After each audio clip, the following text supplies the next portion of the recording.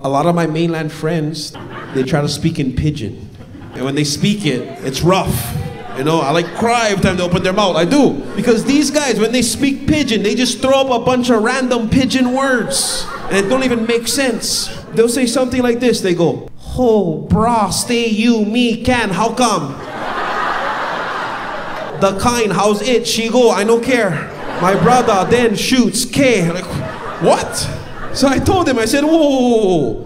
You just gotta be talking like that over here. If you're gonna speak in Pidgin, you better do it the right way. And so I actually taught them how to speak Pidgin. If you want to speak in Pidgin, all you gotta do is say the word the kind and the word can. Because those two words can mean anything you want it to mean in any sentence and still going to make sense. So I give an example of these two guys having a conversation using those two words. It would go a little something like this.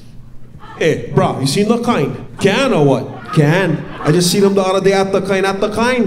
And she said, can. No can, bro. I thought she stay with the kind. No, bro. She broke up with the kind for end up with him. Yeah, bro. I was nuts because when she did him, she was doing the kind. So at first she said can, but now she's saying no can.